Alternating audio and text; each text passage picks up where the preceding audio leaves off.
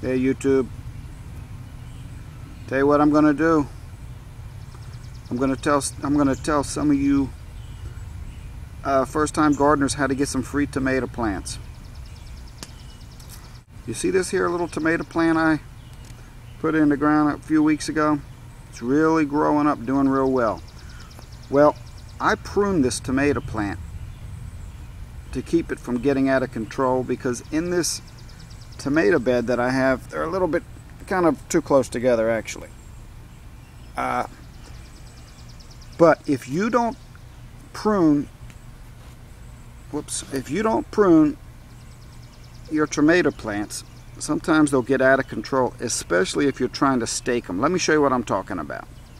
That tomato plant grows up out of the ground in a vine, and it splits off into branches, just like this one here and this one here, and as we come up, this one here and on up.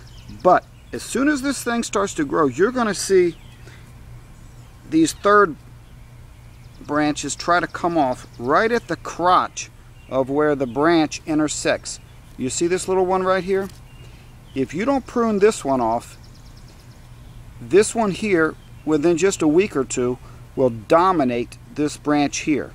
It will become as its own trunk. Now, I left one growing on here for a few weeks just to show you what I'm talking about. But first, let me remind you, you can always identify it because it's right at the crotch. See, I've already cut one off here. So this one here, I'll nip that one right off of there. You see that? If I don't, that thing will grow into something like this lower one. You see this one here? This was the small branch, and now this is the one that's coming off onto its own trunk with its own branches. And that thing will get huge, as big as the main trunk. Now, yeah, you might say, well, hey, that's more tomatoes, right? Well, it might be, or it might not be. I'll let people debate on that. I've found that by cutting these off, I get more tomatoes off the other one. I've compared mine with other ones, and I cut these off pretty much because I don't believe it takes into your harvest, but it does increase their manageability, because when this big trunk is gone, and believe me, this thing will continue to grow enormously. When this thing is gone, my other branches are going to get more sunlight. And if you're out in an open area planting and light's not a problem, yeah, you could probably just let it bush. I've seen them grow 5, 6 feet, 7 feet, 8 feet around one huge bush. But since I grow mine in a compacted area, I can't allow that. So I stake them, or I use my tomato cages as I showed you in my other video. Now, the other problem with this is this trunk, in order to stake this, you have to tie this one over to this stake. And that's the problem you end up with. You end up with all these branches, and it's like trying to pull the end of a broom together, a straw broom together, you see? So that's the problem. Now, if you're in a tomato cage, it's not so critical, because it has room to grow out. It can grow right out through the cage, so that's not a problem. But here's what I want to tell you what you can do. If you let this grow a little bit and then you cut it off, you can take this branch, stick it right into some good dirt, and within a week or two, that will be its own plant. Look at that. That's a nice sized tomato plant to have right off the bat. Now, if you're canning and you want to get all your tomatoes at one time, that's probably not going to be helpful. But if you're someone like me who likes to try to space his food intake out, that's good, because I can use this one in another planting area where I've already harvested it. Maybe where I had some lettuce or something, and now I have room. Well, I can take this tomato stem here that I pot, and now I can plant it somewhere else. So this is a great way to get a few plants early in the season, and when you cut that little sucker off, you can see here's another one back here. You see here's another one? I'll come through here and I'll cut these off. Now, when they get to a certain point up towards the top, I may let them go. But if you don't cut those early off, can you see at every junction where I've cut them? if you don't cut those off, you'll have an unmanageable plant in no time at all.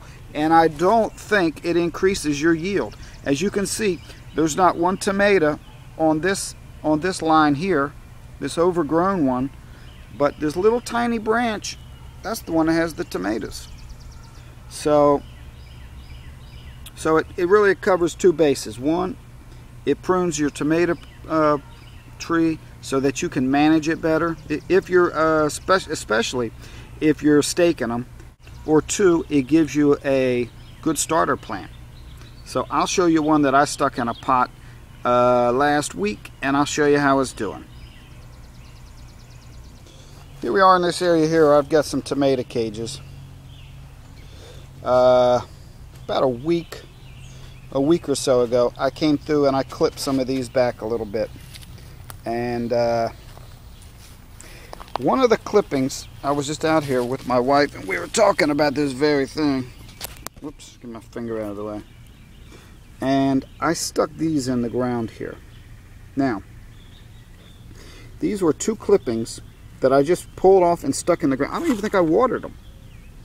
In fact, I wasn't really intending for them to grow here because I've got a cucumber right here that I'm going to bring up in another cage. So this one here, look at that. Look at those roots shooting off of that stem that quickly. You see that? You can see where that was cut. Whoops. Where that was cut. Let's get that dirt off of there. And already roots just shot off of there. So if you need more tomato plants, you cut these suckers off of the ones that you have going, and you can just start your own. And that's one way you can save a few bucks, you know.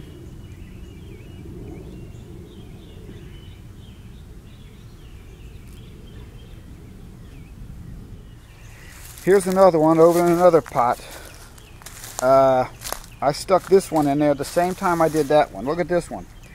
He's looking pretty good. He's looking pretty, still a little stressed, but you can tell, you know, after being cut off from a week ago and just stuck in the dirt, that's pretty good condition, huh? So that's one way you can get some free tomato plants. Buy a couple or seed a couple, and as they start to grow, take some of the clippings off of them, especially those suckers right at the crotches where the branch grow out. Cut those off, because those, if you let them grow for, I don't know, a week or two, they'll grow quickly. And you can just cut those off and then transplant them straight into the dirt. And I don't really have any special dirt over here. This is just kind of, you know, my backyard mulch mix up of grade dirt with a little bit of compost, and that's it. And it grows.